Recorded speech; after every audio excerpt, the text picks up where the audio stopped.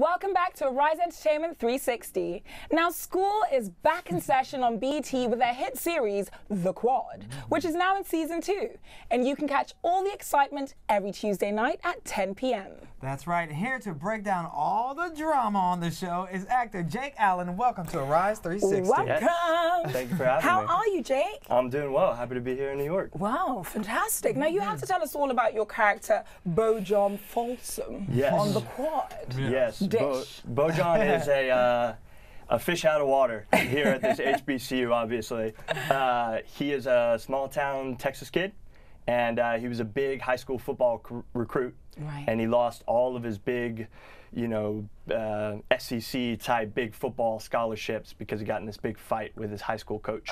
And Eva Fletcher, president of Georgia A&M University, played by the wonderful Anika Noni Rose, kind of takes a chance on this kid to see if he can revamp this struggling football program.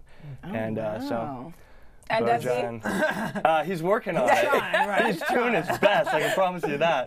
But as many freshmen in college, it's not a perfect road. Yeah. Well, you know, here in the U.S., it's usually the shoe on the other foot where a lot of the African-American students go to all-white colleges, but you're at a HBCU, which means historically black college and university. I don't know that there are any all-white colleges. Okay. Predominantly white college, you're right.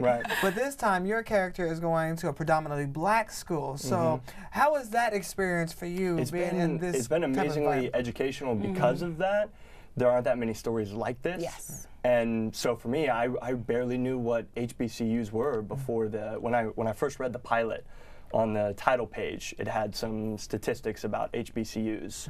And I was like, hold on, before page 1, I had to go Google something, you know what I mean, to figure out what exactly all these HBCUs were and how a bunch of them were actually in Atlanta where we shoot and things like that.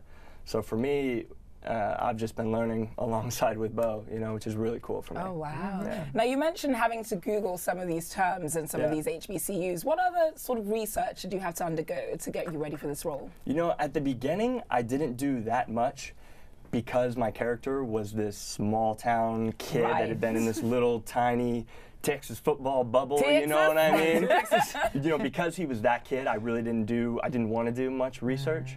But then with season 2, which is the second semester, and he's been at school for a while, I tried to do the opposite and visit other HBCUs in Atlanta and around Georgia and things like that. And my roommate on the show, this guy here, Miles Stroder, he actually went to Morehouse. So I like to say he's kind of my HBCU guru. Right. He knows all about that experience. Exactly. Well, at least you know about the football experience, because is it true you got a full ride to college yourself on a football scholarship? I played football at Cornell University. Oh, okay, not to brag or anything. No. I went to Cornell University and I also got a scholarship. 4 year, all right. That's amazing. So is this like reliving your college days and be back on the field? It's a little different. But now, you know what the beautiful thing is? One, I get paid. Oh, Which is nice. So technically, I'm a professional football player. True.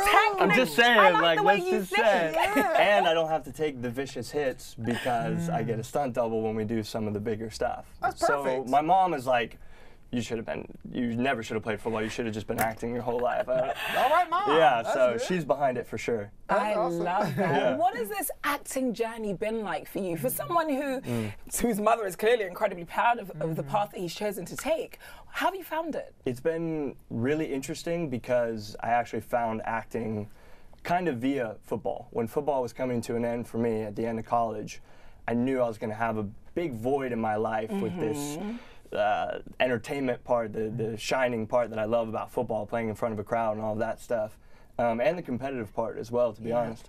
And when I started acting, I started to realize I got the same feeling right before doing a scene that I got right before a game. And so once I really started to feel that and feel the same type of butterflies and excitement, I knew that acting was for me. Oh, for sure. wow. Well, you've been making sort of like home movies with your brother, even growing up, your brother Connor, and you're still working together now. What was that like, working with him then and working with him now? It was cool. I was when I was a kid, I was basically the ultimate stunt man. I thought it was cool. I thought he was giving me like a cool job, like to be the stunt guy in his movies. But then I realized that I just was the guy that he wanted to push out of a tree or like stab with fake knives. And this is your stuff. older brother? My older brother. Yeah, elder kids. So he tricked me. You know, he's still tricking me to this day. But It was definitely a little more exciting to make. I made a movie with him last year called Overexposed, and to work with him on that level was pretty exciting. And the movie was a small town thriller set in Oklahoma. So the difference between shooting this very small rural movie in Oklahoma and The Quad, which is this this great big BET show. We have huge football numbers, huge band numbers. In the episode tonight, there's a big band competition. These huge setups, and so to have both in my life is really cool. I can imagine. Yeah. So would you say you have your brother to thank for your career as an actor now? I think for sure. Yeah. I mean, when I first started acting, it was going on to his sets and just watching. And getting inspired and seeing what I wanted to do within the industry. I knew I liked movies, I liked TV, all that, but I wasn't sure if I wanted to be a writer or maybe I wanted to follow in his footsteps and be a director. But once I really started to go on his sets and things like that and get behind the whole process of it You all. were like, yeah, I want to be famous. Yeah, basically. But you are How can I get into these situations Exactly. with cool pictures of myself in the background, But you are doing more writing. You did Forsaken. You Yes, just did that. You I am a co-wrote writer as that. well, So you're getting some more dabbling in behind the scenes. Yeah. You think you're going to do any directing as well? We'll see. We'll see. I can barely master my own parts, so I don't know if I can handle everybody else's character too. Right, that's a lot. So on the subject of being a writer and director, who would you say your dream collaboration is? Ooh, I love probably Taylor Sheridan and or Ryan Coogler. Both of those guys. Yeah, man when of the Fruitvale Station moment. came Right. out. Yeah, but even before with Fruitvale Station, when I saw that movie. See, this Oh, is how oh my you know God. that he knows Yeah. his stuff. Because knows I'm his like, stuff. What? Wow. You haven't seen? No, I mean, We need to leave. Don't we need to embarrass go me. there. All right, now let's go. It was an indie hit. It was underground. Yeah. Not as many people saw it, but it got Yeah. rave reviews, critically acclaimed, and that one of the things is savaged his relationship with Michael B. Jordan and them course. doing all their projects Yeah. together I because think of they that. made a movie kind of recently that did all Really? right. Oh, what was I that can't called? remember the name. Could it, movie. was it the one that was set in what Black Panther, maybe? Wakanda? Forever. Go ahead. Oh, Get in, man. Jake. Get in. Wakanda. Forever.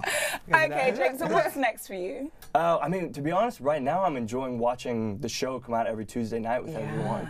Are you involved in the kind of a- live tweeting and Oh, everything? always. I love the response that we get, especially with all the social issues that we bring up. Yes. It's fun when you get the fun responses and things like that, and the fun gifs and the memes and all that stuff. But I think even more so when someone says like, the storyline about sexual assault in season 1 that we went into, when people were really affected by that, like seeing that on Twitter is a whole nother deal. Yeah, because a lot of people just think it's supposed to be surface, it's football, it's college, but when you guys are dealing with rape on a college campus and really issues that are going on in society today, how do you deal with those things and how do you address them on social media? I mean, I think just trying to be, at least within the show, it's trying to be as truthful as possible, and that's why some of the stuff is surface, because that's college. Yeah. In college, you're going to parties, you're hooking up, you're getting into trouble, you're figuring life out and things like that, and you're having fun. But at the same time, at college right now, they're like sexual misconduct is an absolute epidemic. You know what I mean? You recently just had I can't remember his name, but the guy who was sent to jail whilst in college for raping a girl. And recently the girl has just come out to say that it was all a lie, it was all fictitious. Really? Yeah, I mean, so and these are real life issues. And in the first season, they definitely tried to honor those type of things by creating a storyline that was a bit of a who did it type, who is always at fault, is the man always at fault, is this or that, But it was done so tastefully and so great respectfully. writers. Yeah, you guys did a great job. And I want to end on a happy note, so Yeah. a little more light. Since you learned a lot while on the show, talk to us about some of the things you learned about urban or black culture while you've been there. So maybe slang words. You are trying to make this man put his foot in it. No, come on. You I had would to say learn the some top- fun stuff. Or the even some top two- dances, something. Probably the top two terms I learned were bet. Bet? You That's a know, bet. Bet. That's- Didn't know what that meant. Bet, man. Yeah. And now it's really just caught on, period. But Yeah. when we were first doing the Please don't say when we were bits. first doing when we were first doing the pilot, though, fire. Oh, that's Like, Oh, that's fire. That's fire. Yeah. When we were first doing the pilot, that was not really a big You were like, where's the term. fire? And I was like, What's going where? on? I'm fired? I'm off the show?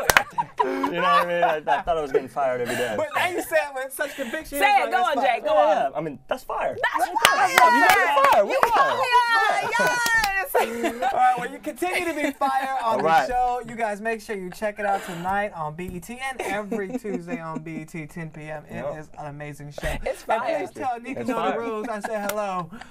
I'll put in the word. I'll put in the word. And while Shannon schmoozing, don't go anywhere, guys. We'll be right back with more Rise Entertainment 360. All right.